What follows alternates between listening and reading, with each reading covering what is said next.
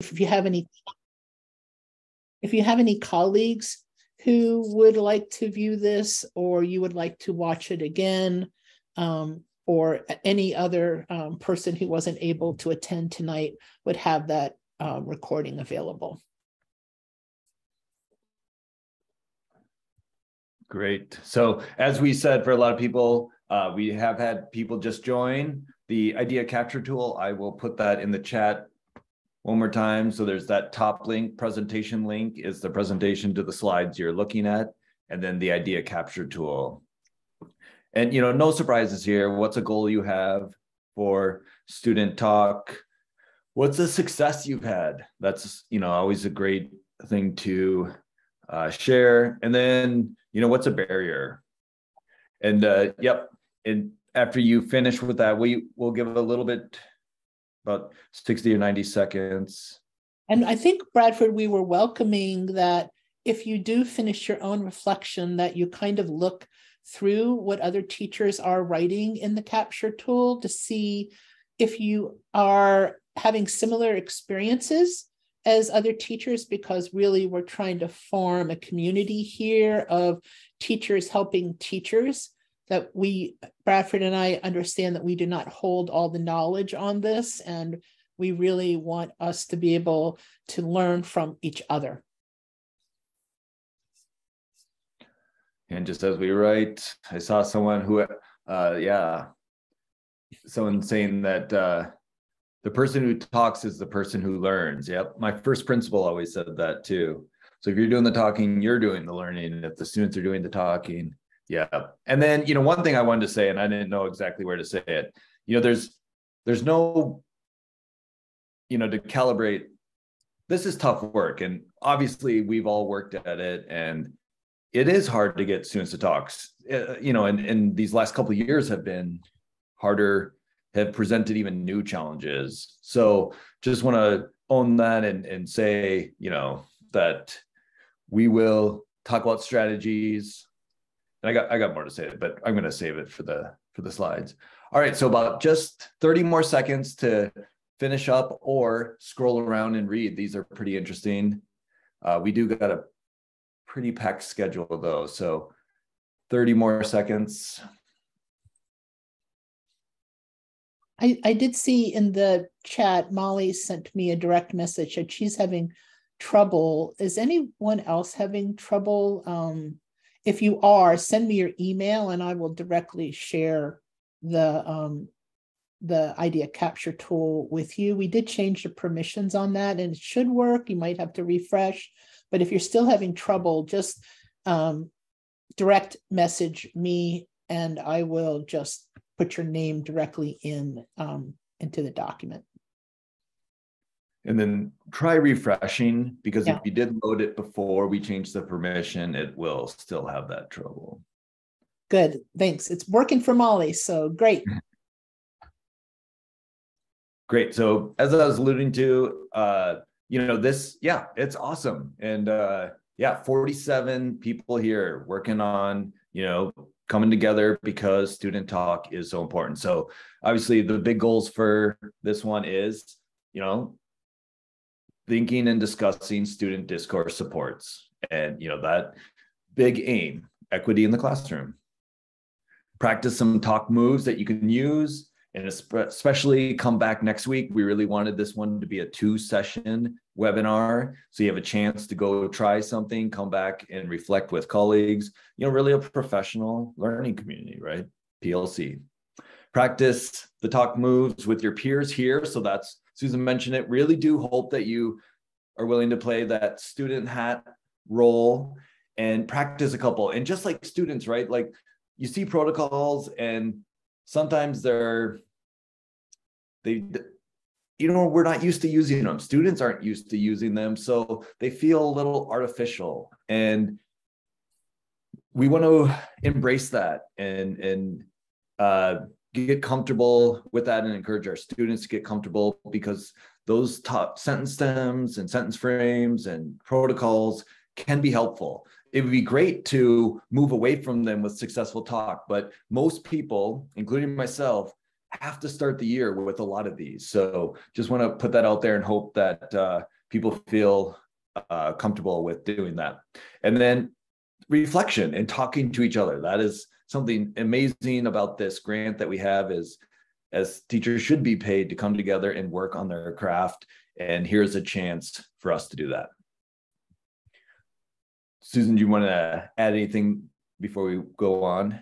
Yeah, I think I just a little bit that idea that sometimes those protocols with sentence frames can feel a little awkward, and they will when you try them, but it really provides a lot of comfort for students who may like give you the impression that it's awkward, but it really helps students understand how to talk academically with each other, and it keeps them on task and on point. And it, like exactly like Bradford said, moving away from them as students internalize them throughout the year. So as you go on through the year, the hope is that if you're using these type of protocols, students understand that we want them to share what they think, we want them to support what they're thinking and saying with evidence, and that we want them to listen to others and respond to them with appropriate questions and asking them to also support their arguments with evidence. And that is really the goal for all of these talk protocols, is talking and sharing ideas with evidence and listening to the ideas of others. So this is how you can get started. And when we did this last year, teachers said, oh yeah, I didn't know how it was going to work, but I tried it, because you asked me to, and they came back and said, I can't believe it worked. So we're just saying, trust us at this point. It will help, hopefully. So we're going to be sharing these protocols today, and we're hoping we can get through all of them. And if not, those that we don't get through today, we will do in part 2 on November 15th. So they won't go away. We're hopeful that we can get through them, but if not, we will get through them next time.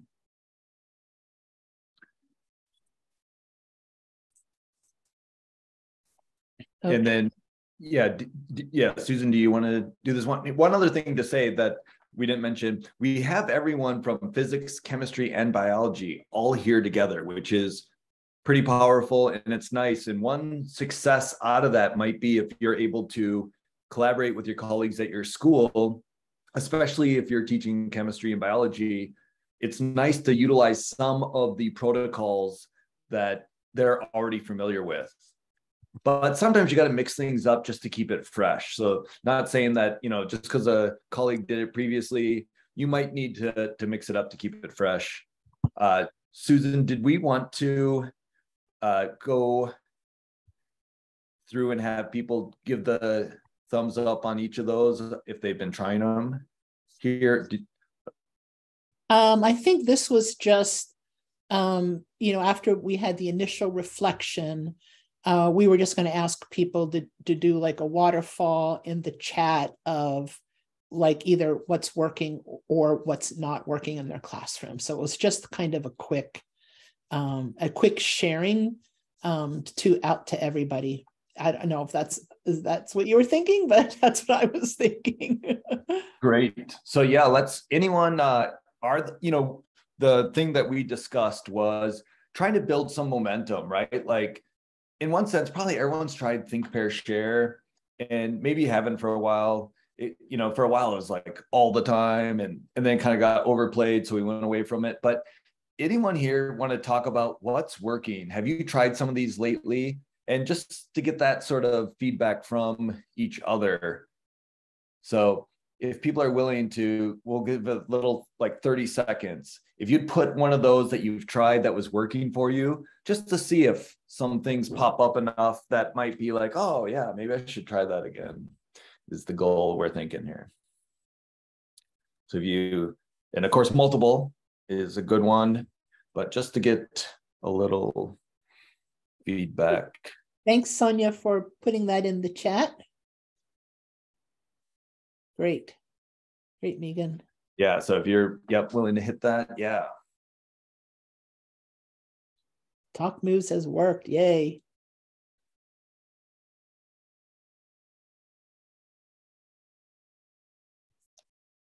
Good. Nice. We're glad that there's some expertise in the room and people are sharing things. Yeah.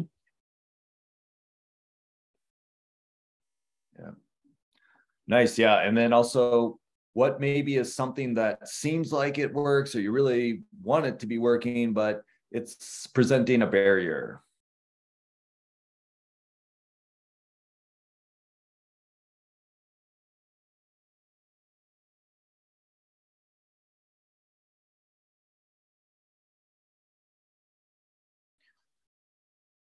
All right, so we're going to dive into these. So just want to sort of prime people's thinking and if you were skeptical on one of these and you saw it pop up as a as one, that might just be just a motivation to try it out again.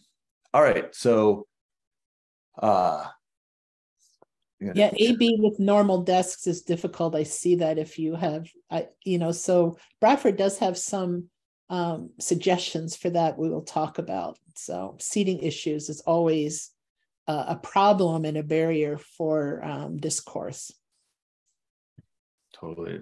Yes. And we're going to take these on each thing. So we do have some things prepared for each of those. So the one piece just to put out in front, and this is stuff you already know, but I call it priming. Like we want to put the things in the front of our head, and no surprise here. So I almost don't want to read them, but just let yourself, even though they're not great examples, they're not the perfect example, but yeah, compare and contrast string theory and quantum mechanics.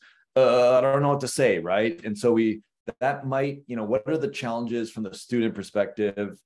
They don't know what to say. And so often, even if it's on something that you might say they know, how often does a student think they don't know it? Or like they have unrealistic expectations of what it means to be at the level we want them to be. Especially so often we talk about exposure, practice, mastery. Students in the exposure phase have a self expectation of the mastery phase.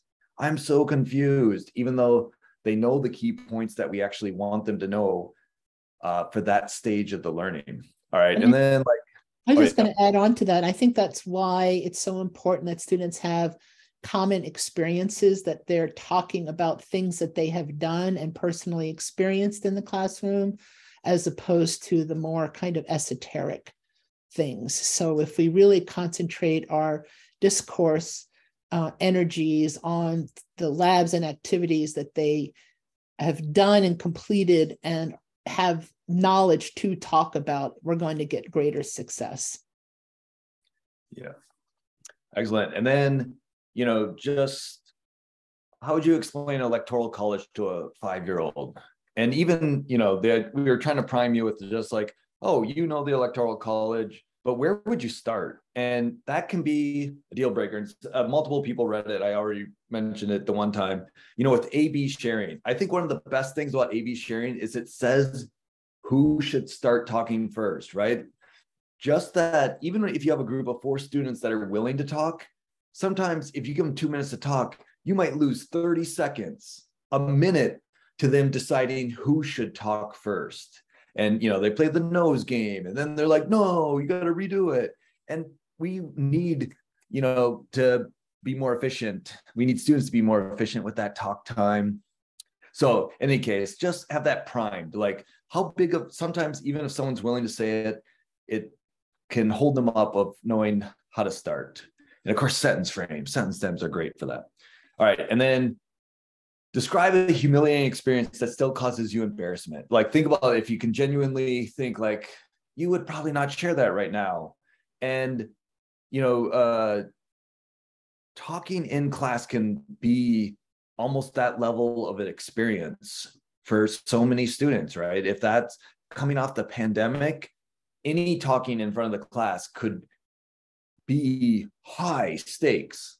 And so just let's have that prime. So if we have that in the back of our minds as we start to look at the structures of these talk moves. And then I'll hand it over to Susan. I was going to say, and keeping that talk academically focused, right? Not, we want students to be able to feel comfortable to bring in their personal and home experience, but we have to be aware that we have to be sensitive to the kinds of things we're asking them to share. So part of the reason we want students to engage in discourse is equity, and there is a STEM teaching tool brief. And if you're not familiar with STEM teaching tools, that is a great place to go to find resources to support instruction. And yeah, we put the link in the chat there for you. But we know that when students are really learning and if they need to make sense of their ideas, we need to have them talking. And it's easy to think like when you're listening to someone else doing the talking and say, yeah, I get that. But then when you are asked to explain it to somebody else, I mean, I know even in professional development, when I'm asked to do that, I'm like, oh, you know what? I don't know. I get all nervous. So we know that we know that by talking about something, we actually learn about it even more. So we want that. We want kids to learn how to articulate their ideas. This is a great skill for their future. It is something that could be for their lifelong benefit. And we also need to know what do students know and what do they not know and what do they not understand. And it's so much easier to do this through discourse than it is to do this through a ticket out the door that you're not collecting until the end of the period. We need to be doing ongoing formative assessment by listening to students talking to each other.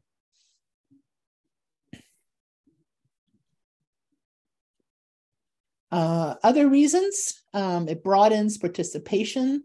It supports language learning, which I think for all of us is important. We have a large number of emerging bilinguals in our classroom, but not only emerging bilinguals are learning language. All students need to be learning academic language and academic speaking.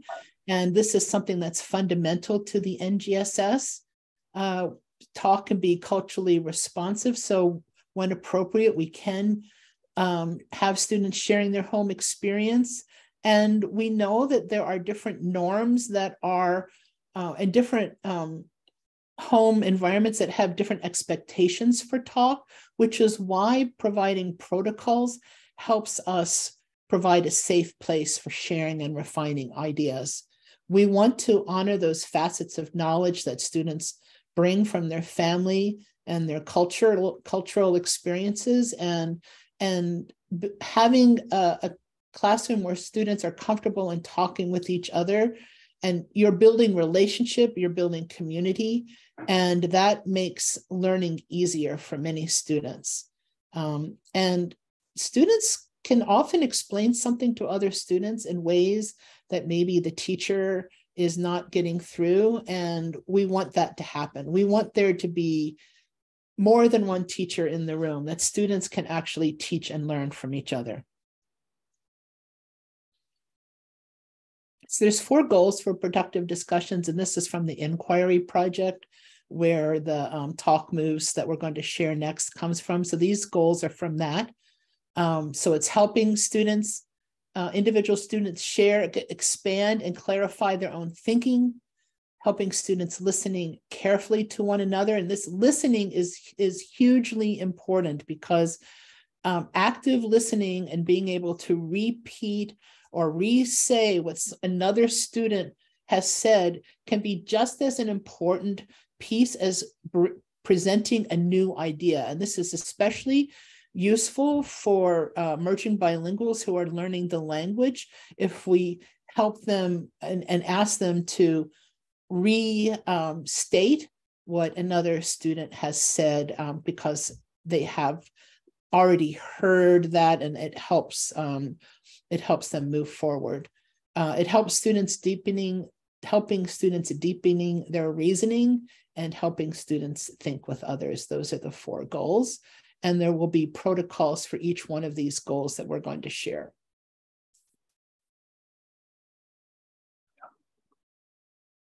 We're going to watch a video here. It's a short 5-minute video on Talk Moves overview, just to kind of give you an idea of what we're talking about.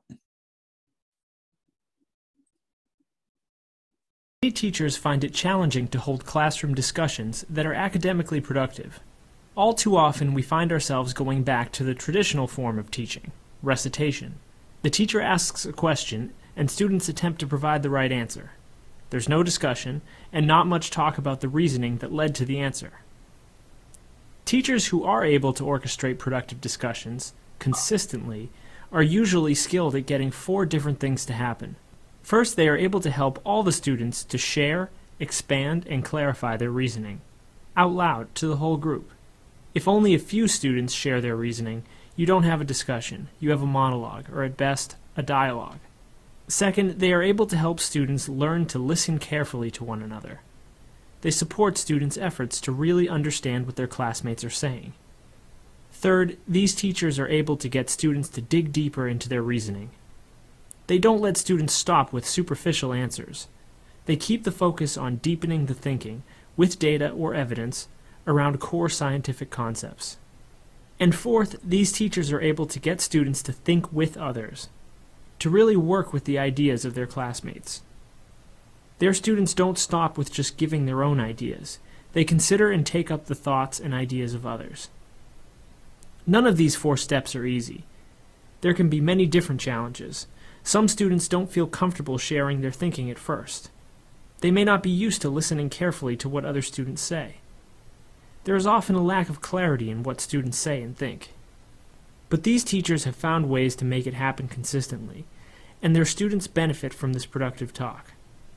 Over time, by participating in discussions, their students become more powerful reasoners. They get better at explaining their ideas, and they become better science learners. So how do these teachers manage to create productive discussions? Researchers have found that teachers who are skillful at this draw on a toolkit of strategies. Collectively, we refer to these strategies as productive talk moves. They are simple questions and statements that help students to participate in the 4 steps we just described. Some talk moves help students share, expand, and clarify their reasoning. These are moves such as the say more move, revoicing. So let me see if I've got your thinking right. Are you saying that? And wait time. Julia? Like things that belong to the earth and like the nature around us. Okay, what do you mean that they belong to the earth? Can you kind of explain that a little bit more? When I said they belong to the earth. Okay, well what I heard Kyla say was actually a little bit different than what I heard Alicia say. So, Kyla, you're saying that if I have 3 cups, I need to put the same volume in each cup? And Alicia, if I listened to you correctly, were you saying that you need to pour different amounts into the cups? No, like you have 3 different cups and you put A in one cup, put B in a different cup, and you see in the cup and see if they have the same. In the clip you just watched, the teacher didn't simply repeat what Kyla and Alicia had said. She checked back to see if she had fully understood. This revoicing move isn't simple repetition, because the teacher is asking if she heard right. This allows the students to clarify their ideas so that everyone can build on their thoughts. Other talk moves help students focus on listening to what others are saying and to take responsibility for trying to understand. Who can put that into their own words? Who understood and thinks they can repeat that idea? Other talk moves help the teacher make sure that the focus stays on digging deeper into student reasoning. Why do you think that? Where do you see evidence in the data? And some talk moves actually encourage students to engage with one another's thinking and reasoning. Do you agree or disagree, and why? Who can add on to the idea that Keisha is building? What do you think of her idea? This toolkit of talk moves helps you open up the conversation so that students do the heavy lifting. The talk moves can help you support your students to clarify and formulate their own ideas, so that students get to hear lots of competing ideas, even ideas that may turn out in the end not to be correct. When students discuss an incorrect idea, it often leads to a deeper understanding of the science concept. Teachers who use these moves effectively find that all students, even English language learners and those who have struggled in the past, make significant gains in learning and conceptual understanding, gains that show up in student writing as well as on standardized tests.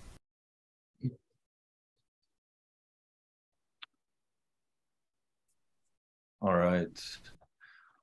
So wanted to have that video and external source there. And then another big piece that wanted to share is the checklist. And again, not a giant surprise, but one, I have this just printed out, and it's just in this one that, again, kind of priming me to look at this. So no big surprises, but did want to just step back and give everyone like maybe a minute to just read it, think about it, and start to prime your brain. Where have you already been using it? Where is there a chance in what you're teaching where you might be able to insert some of these? These are small little bits, this one, but talk moves. So give everyone about 60 seconds. Oh yeah, Susan's already put the link in there. So if you want to open up yourself, or you can look at this screen, 60 seconds just to scan it and think about it. And I'm just going to add on really quick, like Bradford, this has been out for a while, and I did the same thing. I printed this off, and I just used these questions, and you can see that it can be used as in a teacher in a full class discussion, but these could also be used in smaller groups with students. But if you are leading discussions as a teacher, these work just as well as they do in small student groups.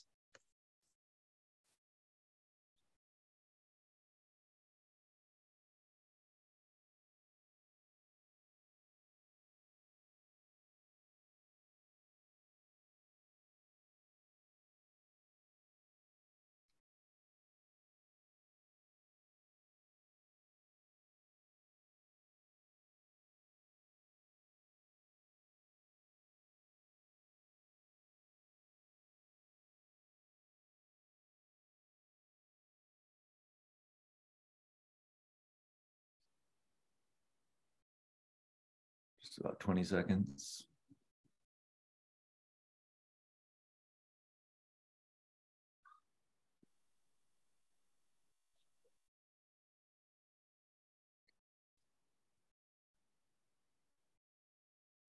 Yeah, thanks, Pamela, for sharing that. And I know from discussions and giving wait time is sometimes hard, because when you give wait time and then it seems like it didn't build to something, when you have that reluctant student to talk, you give this few minutes and then nothing happens from it. So, this checklist, you probably know all of these things, right? So it's not something new, but the video showed this a little bit, that combination of sentence starters, talk moves, reflecting on it, thinking about the goals. And we got a couple, obviously the rest of today is building up those little pieces, right? There's no silver bullet that this strategy is going to get all your students talking. That's the messy part of student talk, and the complexity of being a teacher is all those the combination of all those little things together. Okay. Sorry. I think one of the hardest things is this idea that if a student shares something that may not be correct, you do not want to shut them down. You want to keep the conversation going, and you want, through other students contributing information, using data and evidence, you want that student to come around with the preponderance of evidence, as opposed to saying you're wrong. Like, that is the last thing you want to do when you have an open classroom where you want students to talk, is to tell a student publicly that they are incorrect, and they may never talk again if you do that. So that's why these moves are so great, because there's so many ways to get around that and to try to expand and clarify thinking. It's very powerful when you start using it.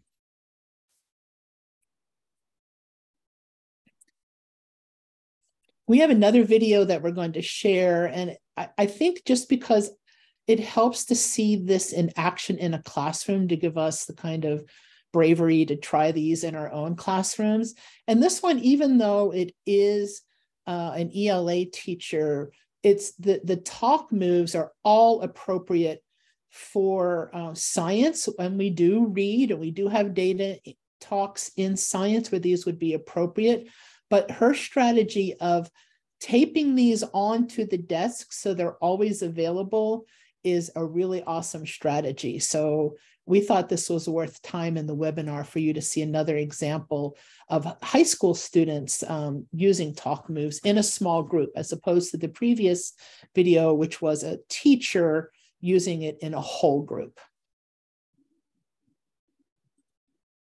These are the keys to participating in a conversation fully. Sometimes we all need a little bit of a Kickstarter to feel like we can contribute.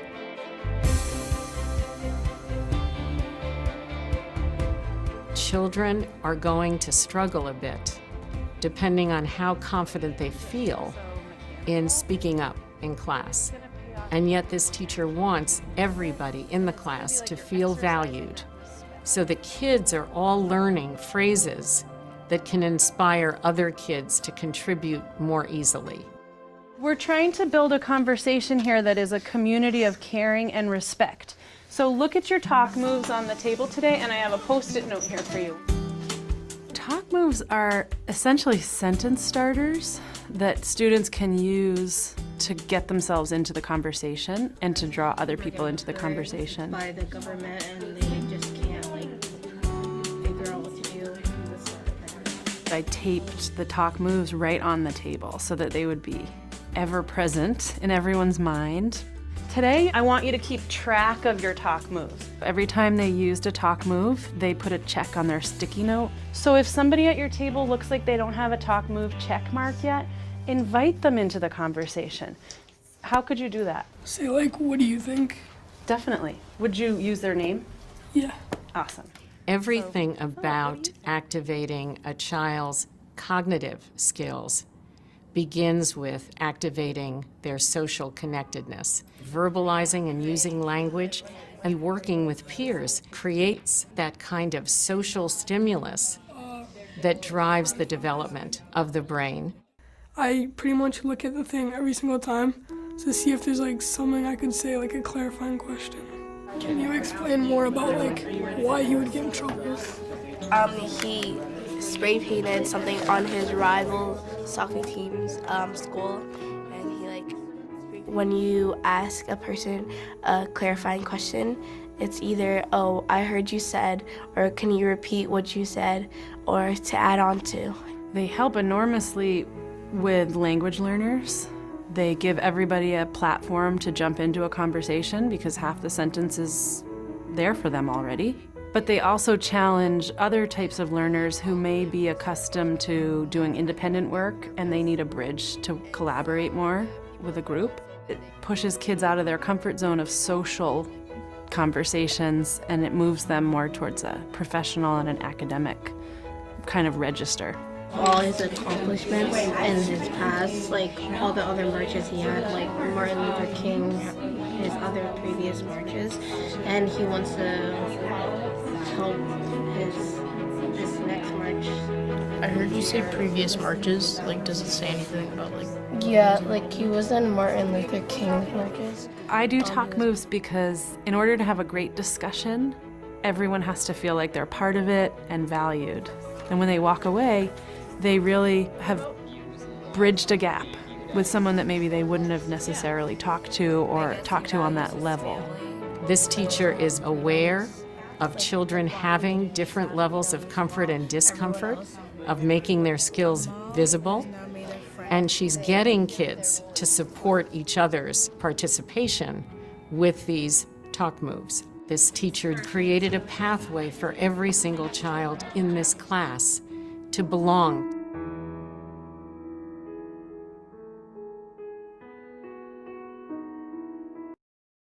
These are the keys.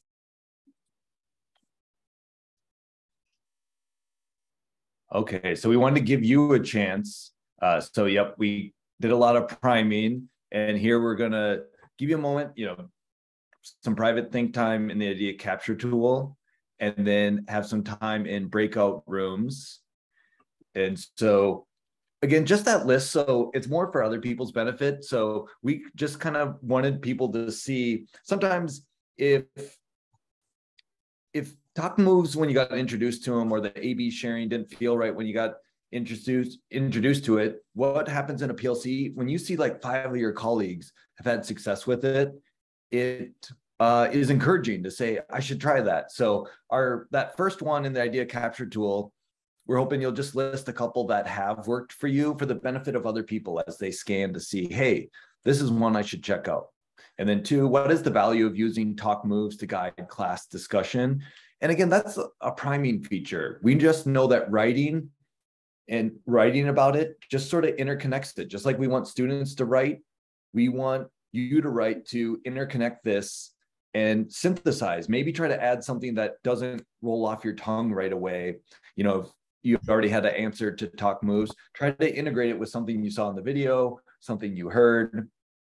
And then, is there a talk move you'd like to try? Again, same thing, because we're hoping that some of these pop up, and then next week we can put you in a group that you try a similar talk move to with some other people.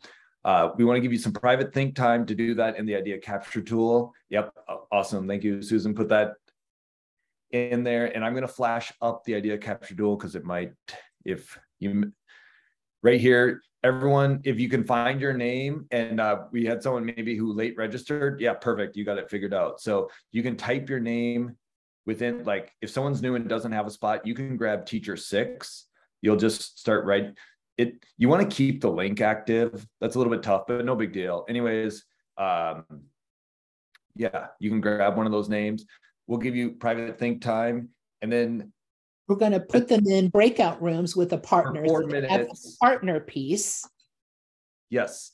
How much private think time? We didn't actually specify that. I think we're just going to keep it pretty brief. So, because maybe a couple minutes of think time, and then I think we have just 4 minutes for the pair share. So a total of 6 minutes. And then we're going to come back as a whole group and have people share in the chat. So we're going to do 2 levels of sharing. So sharing with your pair, your partner, and then sharing with the whole group.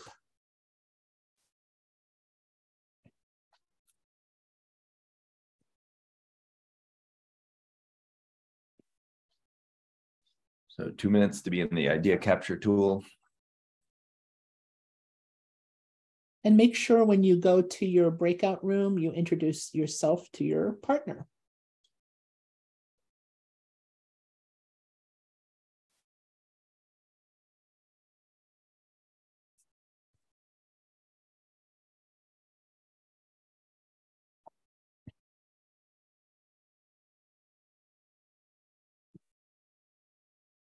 Bradford, are you going to set up breakout rooms, or do you want me to? I have them all set, ready to go. Okay. And yep. I'll be quiet. Oh, no problem.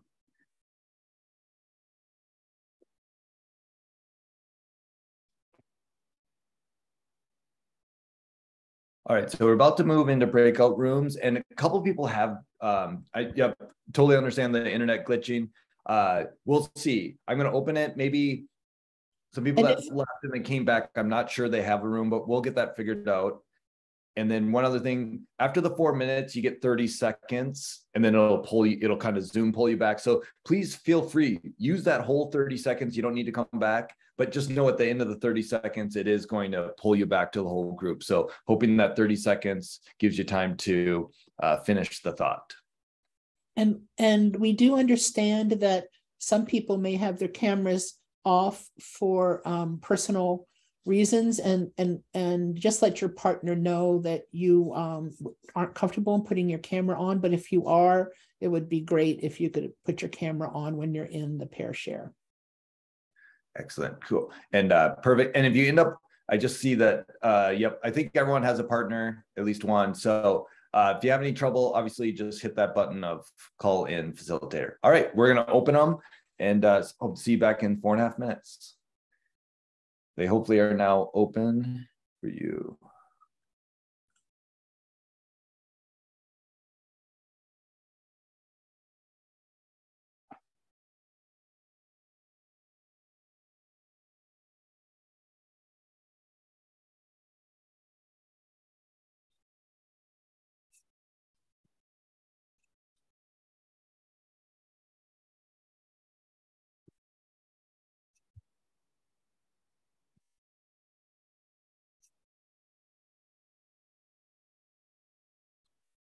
Okay.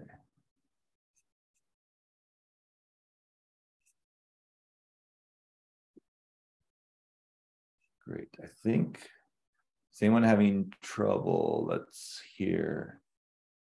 I think we got everyone in a spot. Okay.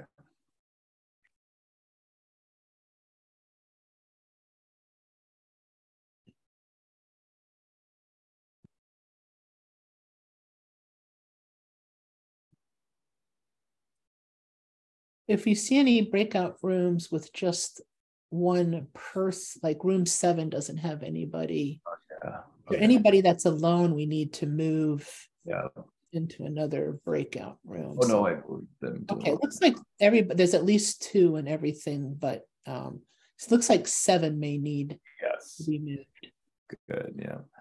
Oh, no, and now room 4 is having trouble. Okay. So maybe Leah needs to be moved. Yeah, I got it. Yeah, I didn't know where to. I'm gonna.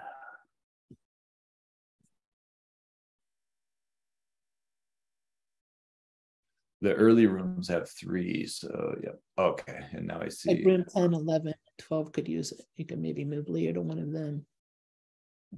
Okay.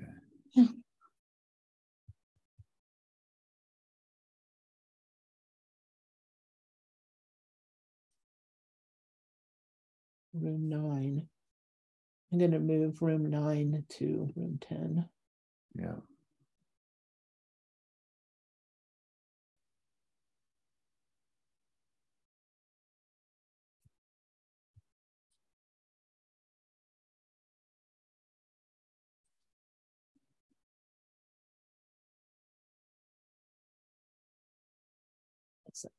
Oh, we could, I don't know. I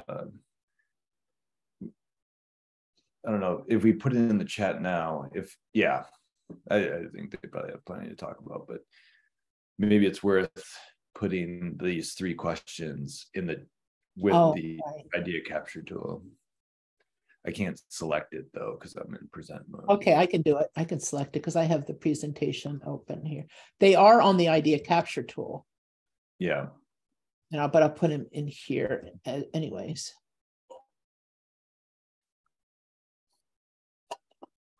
Oh, let's see. There's about 30 seconds remaining.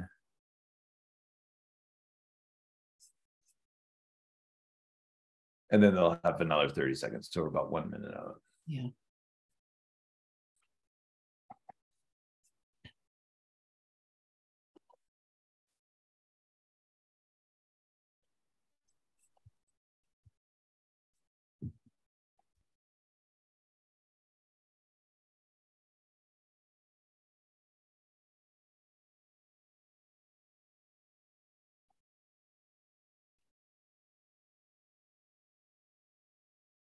Let's see.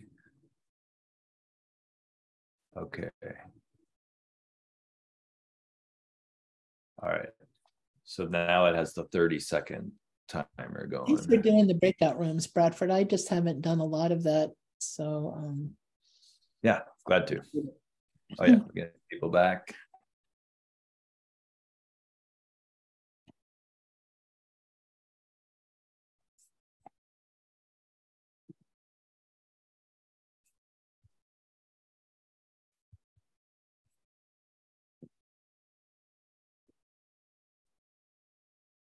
This meeting is being recorded. Great. All right, welcome back. Okay, so goal is to do a little priming and have you back in groups. So welcome back. Just another thing to put in front of your mind that, there's a lot of different levels of discourse, and, just connecting this, Zoom it is funny to do a discourse over Zoom, but just as discourse is a little more harder. But in any case, we know that, just think one of the lenses I have on this is from the student perspective is the social anxiety, or, where would a student feel most comfortable starting the talk, right? And then also, and that's connected to exposure, practice, mastery. As students feel better with ideas, they might be more comfortable. Now that's along the dimension of their comfort with the content. And then also there's the comfort with other people and students. And that also might follow this same progression that, students probably want to talk in small groups before they share to a larger group, and then even say the whole class. And this really helps our English language learners too, to be able, we're going from low stakes when we're talking about a student sharing an idea with a partner. And it's really helpful if they've had time to think about what they want to say before they say it. And often, I don't know if you noticed in the videos, but in both videos, students had their notebooks or they had their information their text that they were talking from available to them to refer to. And that is really, really important, that we just aren't cold calling on students. Like when I was in school and my teacher, would just call and I didn't have the answer. And I remember being very, very embarrassed. So having that chance for the pair, and that's, and that we're going back and forth in the unit, we're providing all these different opportunities of speaking at different levels with different numbers of people. And maybe at times for that student that starts in a pair, shares their ideas in a group, they will finally be ready to share with the whole class because they've had at least 2 or 3 or 4 opportunities to kind of refine their idea before they go very public. Yeah. And I can be guilty of going on and on. So, I do want to say, because this is such a powerful move so often, is that you might orchestrate. If you start in small groups and you're talking to students and they have a great idea, hey, can I call on you to share to the whole class? That's a good Kickstarter, because then you already have like 3 or 4 students that share in that whole class discussion. So that's just one in your back pocket. And of course, that in a sense is a compliment to that student, right? That they have such a great idea, you want them to share. So that is, that's a real tiny one. Okay, so let's move forward though. And you saw it in the video, they talked about it. There's a fancy name for this, but the idea where all the discussion is going through the teacher. And and of course we want to really move to this one. So that's that chance. If you're, we need students, students need to be, don't have, I just scanned the research article that we were going to say, so I'd say it the same way they said it. But we know students need repetition and practice. They need to get reps in with language, and talking to the teacher one at a time, that is just, you're not going to get enough conversation and practice with language doing that. So of course, then the question is, how do we structure that so that it's productive academic talk? Okay, let's talk about one example, and that's Susan is going to talk about the research, and then we're going to dive into the classroom practice. Yeah, we put 2 links to research articles in here in case you wanted to read them, but there are results that show that there's a strong link between students, the amount of talk time they have and the number of utterances or things that they say that feature reasoning. So the more students talk, the more they're engaged in the reasoning. And we know that this is a key aspect of NGSS, and we want to provide those opportunities. And really, it's in the center of all of the standards, the Common Core and NGSS is evidence-based reasoning. And then the other thing is that as students talk more, they fail less. So active classrooms where students are talking have lower failure rates than classrooms where lecture is the predominant modality of instruction. And they said that it could be 55% less. So just wanted to throw that out there. Nice. All right. So one of a big one of the a really nice move that you'll see in the curriculum all 3 years, vertically articulated, is the driving question board. And if you're unfamiliar with that, of course, we'll give a quick introduction, but want to just put out there that even it gives back at all levels. As students gets better, which we might not even see in 9th grade.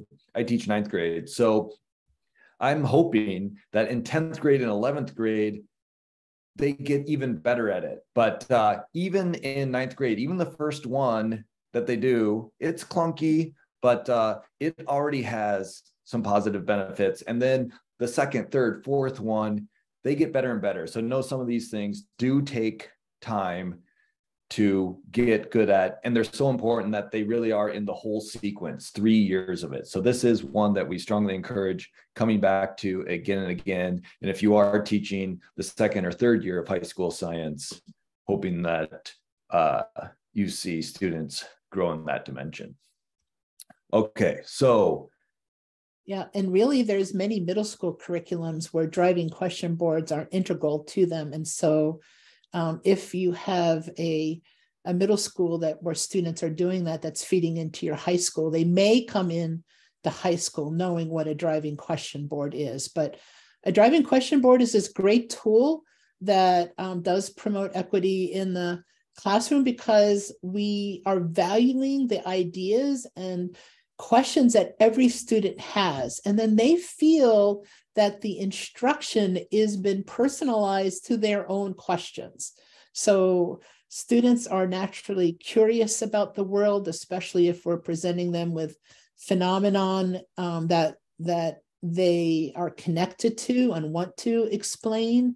We want every student's question to be part of the driving question board, and hopefully even more than one question. And I think Bradford will talk to this a little bit more. Many teachers shy away from using this because they're afraid that students will ask questions that they do not really intend to answer in the curriculum. And we cannot let that fear of that question that may be an outlier undermine the value of that. Most student questions will actually be what you already were going to talk about and teach. So it's nice if these are able to stay in the classroom. We realize that that is not always practical, and that we do have shared classrooms.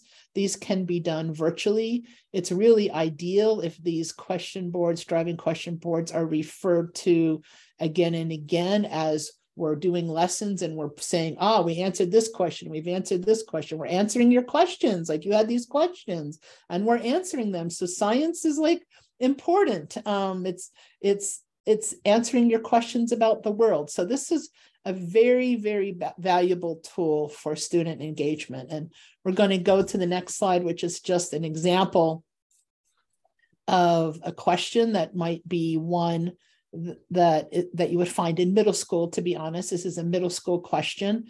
And it was my own experience of sitting on Cannon Beach, looking at the sun setting over the Western Ocean and seeing the setting sun, a crescent moon, Venus and Jupiter at the same time. And we know that Venus is closer to the sun than the Earth, and Jupiter is further from the sun than the Earth. And it's like, how could I see this all at the same time? And in middle school, we have students then try to make a model of how that would work, and then generate questions that they would have that then go and become the entire unit that we then teach on space. Nice. So Bradford had a few points in the next slides. Yeah, excellent. And we've iterated some of the structures to help students, just the facilitation. So here, driving question board, and not so much as a problem, but to generate. One of the things we want the driving question board to do is cue up and get students thinking about what they're going to learn, right? When they have the tree, it's easier to hang their knowledge on it. So we want driving question boards to anticipate the learning that's coming. They're not going to know the answer, but if they know the question, then the arc of the learning progression makes sense to them. And the more that makes sense, the more that frees up their mind to wrestle with the skills that they're working on, the talk that they're doing, the content that they're wrestling with. So in any case, this is an iterated version of the driving question board that we found really gets that to happen more often. And it's not perfect. And one other piece that I wanted to throw in from those previous slides is it's really nice if you are able to save these. You know, you put them on poster paper usually, and then each period has one. It's really nice occasionally, you know, you got 5 extra minutes at the end of class, you go walk over and see which questions have we answered. And that's a nice thing to do, you know, at some point at the end of the unit, I mean, mid-unit, it doesn't, I just wanted to say it's very flexible. So if you have a couple minutes, you want a brain break, have students walk over there and see if they could answer one. All right, so with that, here is this structure though, you know, and it's nothing surprising. And, you know, so many of Talk Moves is not about surprising. It's about finding that right mix that's going to work for the students in front of you. But, you know, what do scientists or engineers need to know, investigate, and model? You know, that's a big one. Yeah, just in there, we mean mathematically model or pictorially model to understand this phenomena, or if it's an engineering project, solve the problem. And just so it's clear, each student, we really do want every student generating some sticky notes. And sometimes they might repeat the same thing over and over. So that number 2 is aimed at trying to do that. So as they write their note, they share it with their group. And so within the table group of 4, you shouldn't ideally have repeats. They could be clustered similar, and that's great. And that tells you usually if they're clustering, that's because they're probably onto something major in the learning arc. And then 3, once a response is shared, create a new unique one. So I guess 2 and 3 are aimed at not having too many repeats within a group. Of course, across groups, there's going to be repeats, but that's probably because students are focused on something that's key and really important. And then that 4th one really is meant to open it up. So, you know, these first 3 sticky notes, maybe it's 2, maybe it's 3, are on what do scientists and engineers need to know, investigate, and model to understand it. And then we do want that wonder, and that's a really great thing. And so we save the last sticky note for what's something that didn't quite fit into this that you wonder about. All right, with that, and then again, sometimes it is, this is that second piece. As they start bringing those sticky notes up, and I'm so tempted to talk about a particular example from my own classroom, but I know we wanted to have some prepared ones. So I'm going to hand it back to Susan in just a second, but I'll just say, here's those sentence starters. As you start having students share those Post-it notes, we really want them to build on each other's ideas. You know, goal number 4 from the beginning of this webinar. So here's some sentence starters about connecting, presenting and connecting. And sometimes after you kind of play, it's a wonderful thing that, hey, anyone else have a connection? And sometimes if it's a really big, important thing, you would see each group would have someone coming up to put a Post-it note. And that's a powerful statement, right? If you have 10 groups, 10 people come up and put a Post-it note there, ding, ding, ding, this is key that we're doing. And then after you play that out though, you're going to present a new idea. So that's part 3. And Susan's going to share a couple examples. So the example that's on this slide here is that first middle school example that I was talking about, where students generated questions about how can I see a setting sun, a crescent moon, Jupiter, and Venus at the same time. And they did a modeling experiment or an initial model building. And then they had these questions. And it ended up that there were 5 categories that all questions fit in, and then there was this one question here that didn't fit in any of the categories, and that will happen, but that can't stop you from doing this. And these type of areas here, does light have anything to do with how we see the planets? How do planets move, etc.? And the most powerful thing with the protocol that Bradford just said is that it is so much more powerful when the students make the connections. So every question there is either going to be related to a question that's already there, or it's a completely new question. So for example, in this first category, all the questions that had to do about light and how we see the planets would go in that category. And if it was a question about how planets moved, well, then a student that would be presenting that would say, well, this is a new idea. My question isn't about light, it's about planets moving. So you start a new category. And it ends up that the students are categorizing them. That is way more valuable than the teacher categorizing the questions for the student. And I think the next slide has a couple more just visual examples, and you can see just grouping them, circling them, doing it on butchered paper, doing it on whiteboards, doing it on other kinds of paper is a really is how it's done this, and you can do it virtually. So we did do this in a webinar last year for Student Talk, and on the next slide, and this is from the chemistry unit 1, where we have a driving question board, and the question is the phenomenon is differences in atmospheric gas, temperature, snowpack, and seawater are causing changes to local and global weather patterns. So we're going to have you we have 2 breakout rooms because we have a large number of people here. We didn't feel we could do it all in one breakout room. So Bradford's going to be in one, I'm going to be in the other, and we're going to practice generating questions to this kind of phenomenon, climate change, that introduces the chemistry unit 1. So sorry, so if you're in breakout room 1, you'll be in Jamboard 1.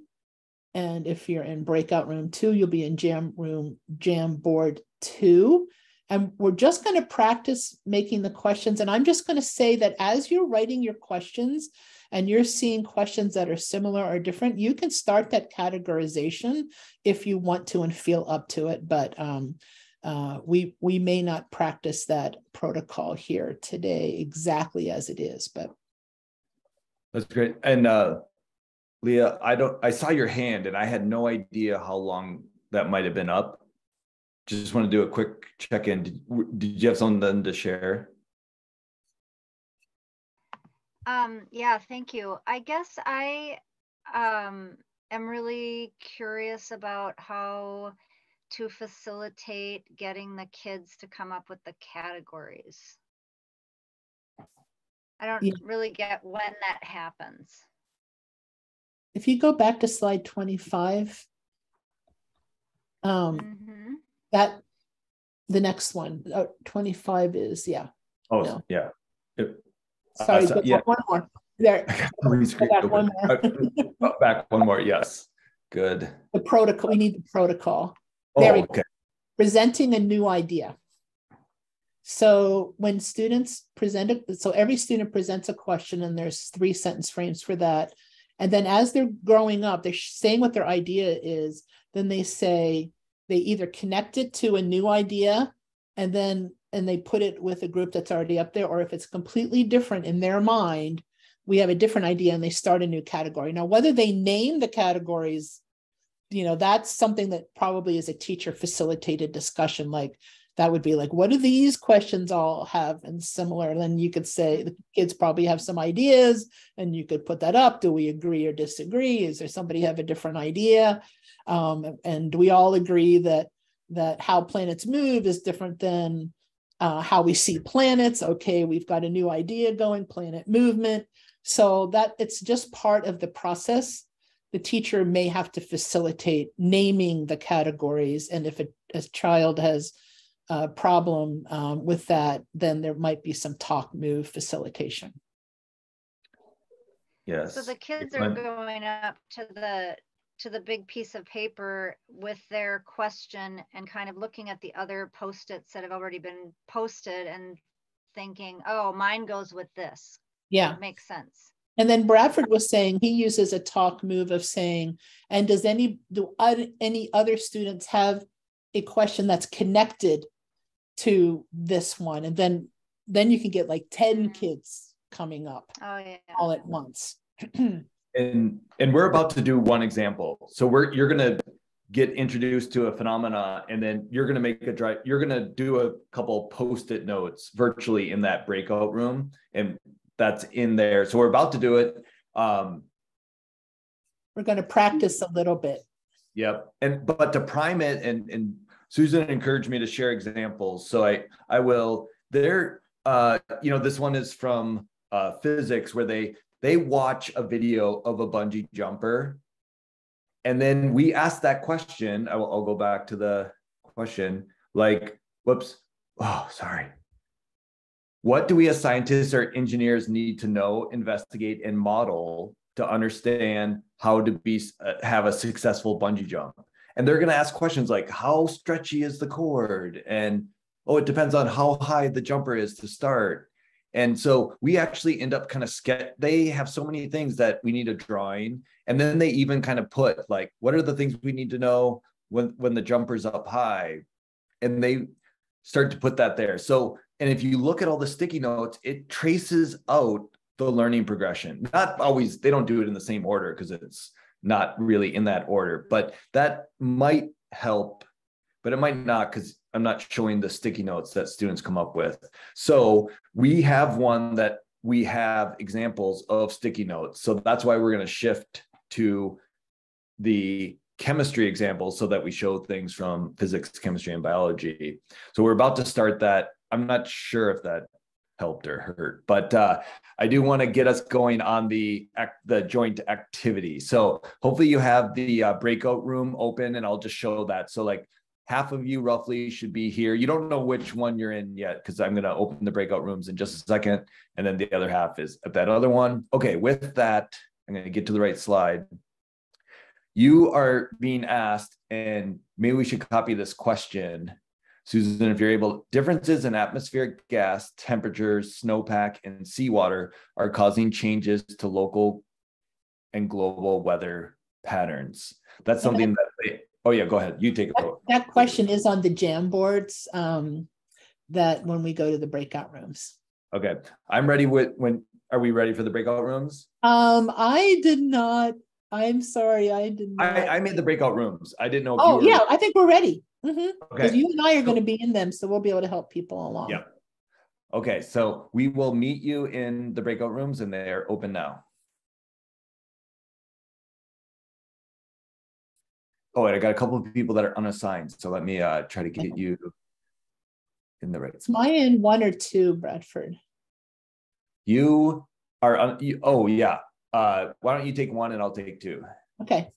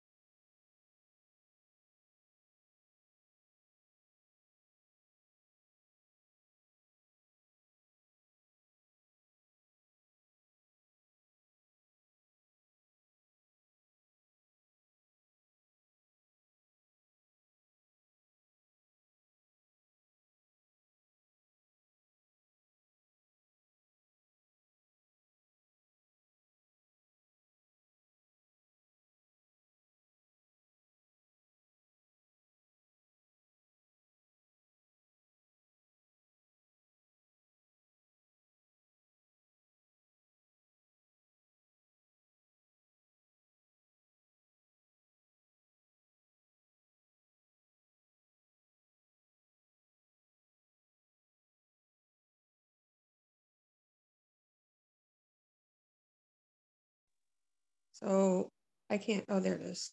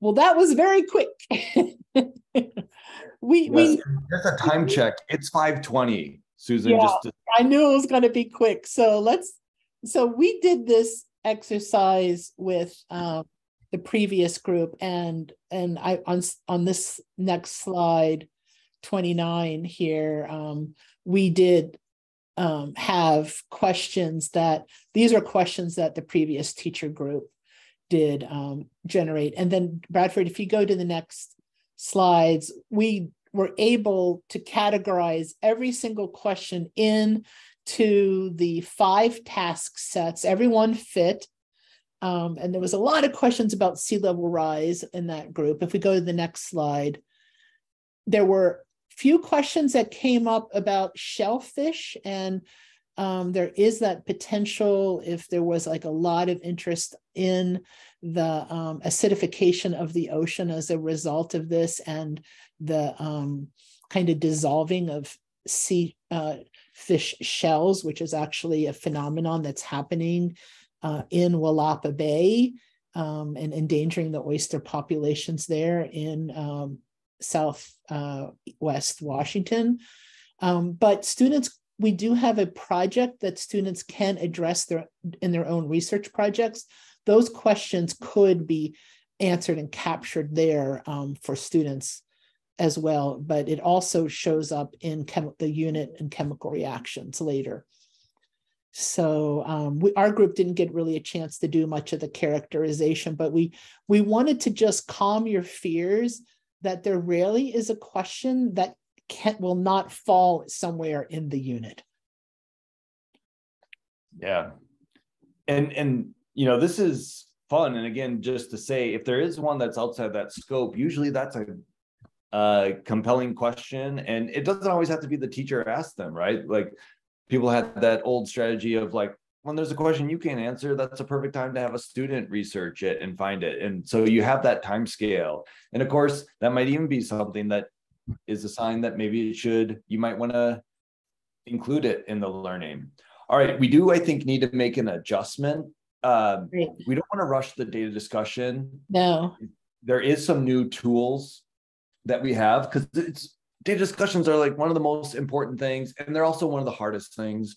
And students also are sometimes most reluctant about data discussions because it's not as, you know, they're not as comfortable with it. So I think the right move, the kind of on our feet move, is to save that one for next time. Right. And oh yeah, go ahead. Yeah. I was saying that continuing the conversation is also a data discussion that, so we could save both of those. I don't know if we want to go to the AB partner talk. Yeah. That's one. And we'll just do the data discussions and other new protocols on November 15th. Yeah. But we do have the slideshow. So if you want to preview them, they would be there. Yes, excellent. Please do. And all right, so we want to give a little bit of time for reflection here. So I think we're down to like just 3 minutes. Just want to show this. So here is some AB talk shares, and nothing magical. I want to say one of the best things is what we've already said. The person, there's a placemat, and everyone has access to this in the Zero posters, which chemistry and biology have linked on the teacher calendar. But let me just show these, because you have this slide deck, so you can use this slide deck to get to them as well. But mini minds, one marker. It just really clarifies who is writing on the whiteboard and what is being talked about. Nothing magical about this. And I'll say one last thing, that sometimes in a group, there's someone who likes to follow the rules. And it's really nice, because if they are the third person to share, they use positive peer pressure to have student 1 and 2 go, so it becomes their turn to share. That is something I've seen over and over.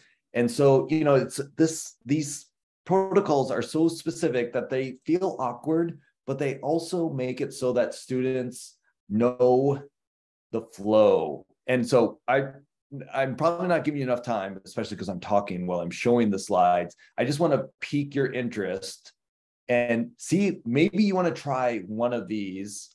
You know, is there a listen and compare? And these are really meant to be generic enough that you could throw that in. And again, just so you know, why is it A, B, and color coding?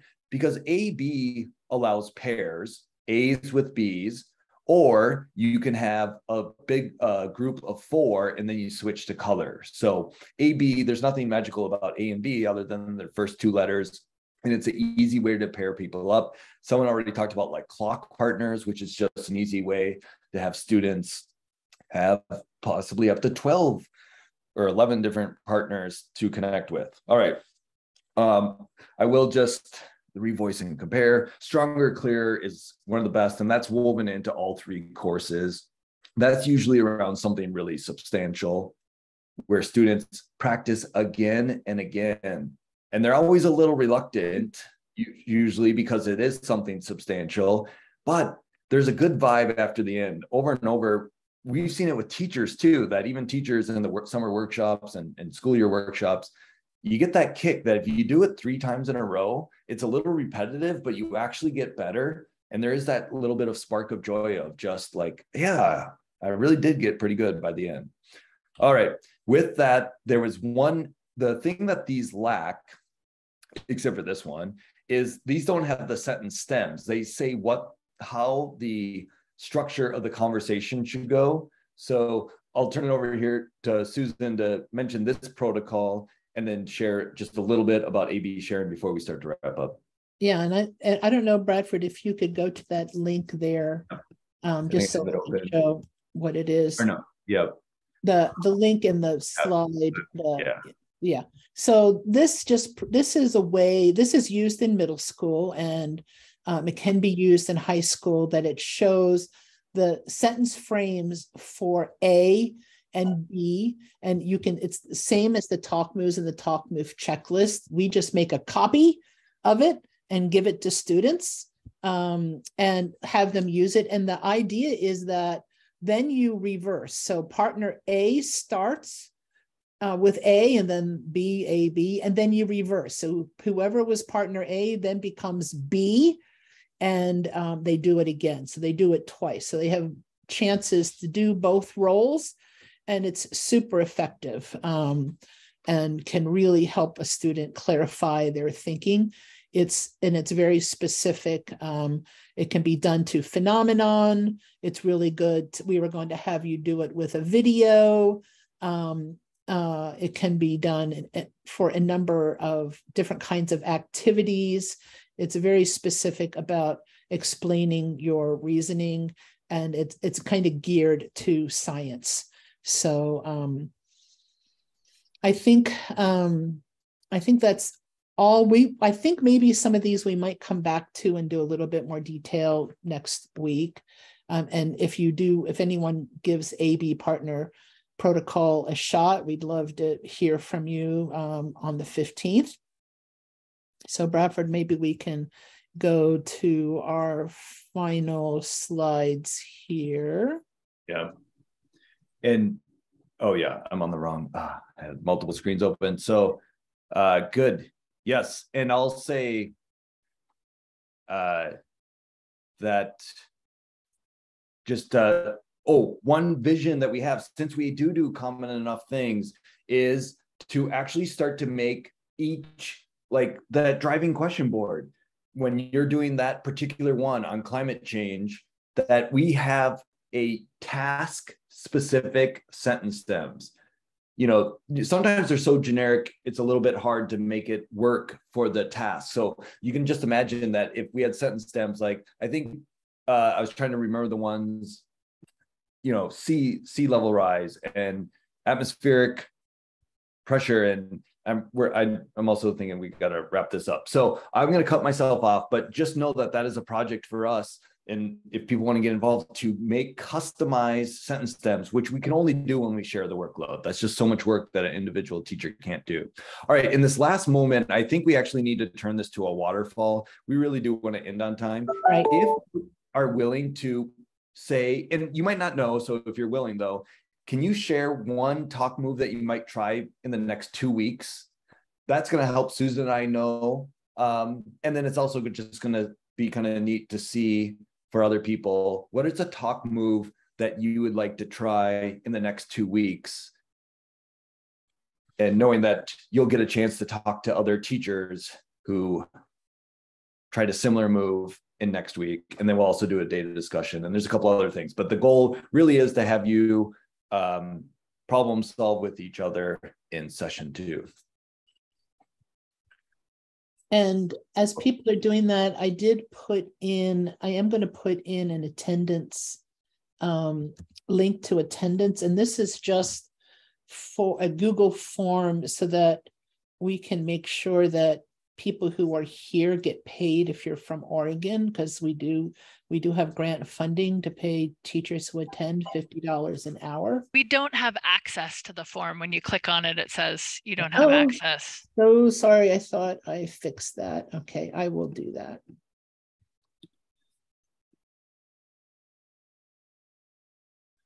Great. Awesome. Thank you, everyone. Something I always do that I hope to bring to this larger group is if you're willing to unmute, you don't have to just unmute, and we'll do a countdown. And if you're just willing to say bye, and maybe if you're on video, you can just wave a hand. Great. This is awesome. So glad to bring teachers together, give you paid. And it really does take us working together to serve students on the challenging task of student talk. So if you are willing, we'll do the countdown, and then we'll see you in 2 weeks. So if you're willing, unmute, 3, 2, 1. Bye. Bye. And Thank don't you. don't worry if the Google form does not work. We did take attendance. We did have a member of the Portland Metro STEM Partnership here taking attendance. So you are good. You will get paid. It has been taken. We were trying a new thing with the Google form and clearly it didn't work. So I'm glad we already took attendance another way. So Great. See you next week. And if anyone has a question right now, that's we're planning to hang out for a couple of minutes, but just wanted to be clear, we're kind of officially done with that webinar in a couple weeks. Yeah. I was 11 minutes late because I couldn't find the link. So I probably wasn't there for attendance. Okay. Excellent. We'll make sure. It was we'll get speaking down. so I can. Pamela, I think. Yeah. Was it Pamela? Yeah. That I would love to definitely make questions that are pertinent because I have troubles with the kids using the sentence frames. They can't seem to make them work. So I'll definitely keep that in mind and bring some back. All right. Awesome. Bye. See you in a couple weeks. See ya. Can I get the link to the slide deck? I switched from my phone to computer. I got it right here, so I can do it. Good. Thank you. Yeah. And then I'm curious, so this is through PDX STEM.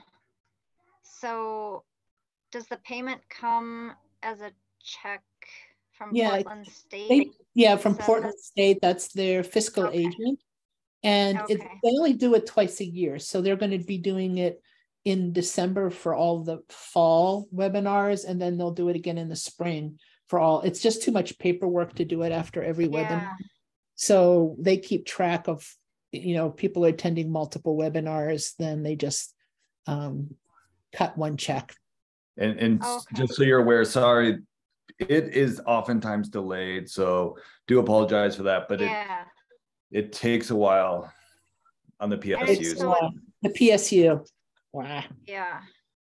I just, and so it's like $75 for this webinar. Yeah, because it's an hour and a half. So it's $50 an hour. Yeah. Okay. Yep. For session 1 and then session 2. And then and then it's just hard to know, I just lose track of all the things I'm doing and I forget how much I'm spending. It's like, well, yay, a check came. I have no idea what it's for. But because they're never itemized, right? They can't for some reason, and then someone asked in the chat if you're going to do another webinar for the Desmos. I'm curious about that too. I was signed up for that, but I had something come up and couldn't attend. Excellent. Yeah, we had a huge attendance. So yes, we have 2 more sessions. We're trying to connect with math teachers. Anyways, a repeat of session 1, I was suggesting we should do because it got very positive reviews too. So some of the people, sometimes you just need to hear it's good to come. And so really appreciate the people that came, but really it helped people so much that we might try, and especially you saying that will help that happen. So we might try a repeat. And then there's going to be one more step where we try to bring science and math teachers together. That's a little more interactive, and then planning how they could possibly in their own school both show students Desmos. But yes, those are in the works, and hearing that you'd like a repeat of one because you couldn't make the first one. And Brian is saying he'd like to see it again too. Yeah, several people, even people that went to the first one, said they want to come back to the repeat. Yeah, great. So that'll be in the newsletters that go out for physics, chemistry, and biology. And then I think, I don't know, PMSP or sometimes a district, Andrea Leach will probably send out like a email to reminders. So that will be there. Okay. Sorry to sort of hog the stage, but I just wanted to ask one more question about the card sort. I'm just looking at slide 36 from the slide deck for today. There's exploring the pattern card sort. Yeah. And I overheard Scott Barentine from Franklin talking about that card sort when I was at an equitable grading PD. And I had him share something with me. I don't think it was this one. It was a different card sort, but I teach chemistry. And I was sort of like, I want to do this with my students. And so love it. It's not, I'm not aware that there are any card sorts with patterns in the chemistry curriculum. Susan, is that true? I don't know. I would have to, gosh, I was thinking that we had one in the summer webinar, Bradford. I mean, the summer workshop. I thought I remembered that we did a card sort for the gas laws, but did we? Oh. We didn't, but just because I have a little bit of time, I am working with the chemistry teachers to make those. So we are making those right now. And good. Yes. And yep. And the hope is by summer we would have them for each lab. And the first lab that might have it, we don't try to make changes during the year, but this is just an addition that's pretty easy for a teacher if they want to grab it and use it. So there was some question about when to push it out. And we actually have a meeting this Thursday to talk about it. So you might see those. And if you are willing, to try them out, sounds like you want to, and then give some feedback on improving them, you kind of got to dial the right cards and the right numbers on them and stuff like that. And then also it's always good to just, teachers need to hear from other teachers that it's a good thing. And then it's like, okay, I'll try that too. Yeah. So how would I know that they're available for practice? You're meeting Thursday? Yeah, I would say send an email to Bradford? Andrea Leach, letting her know that you are willing to try those out. Okay. And then I actually created my own just for some densities of gases, not the gas laws. So I'm going to share those with Andrea and maybe she can take them. Are you meeting with the Chemistry Council on Thursday? Yeah. Yeah, maybe I'll share those with her and just sort of get her feedback on that too and see. Oh, that's awesome. Yes. Yeah, that's great. Okay. Yeah. Okay, great. Thank you so much for your time. Appreciate it, everybody. Thank you. Thank you. Yeah. Bye. Okie doke. Well, ambitious, but yes, I know that was. I saw that.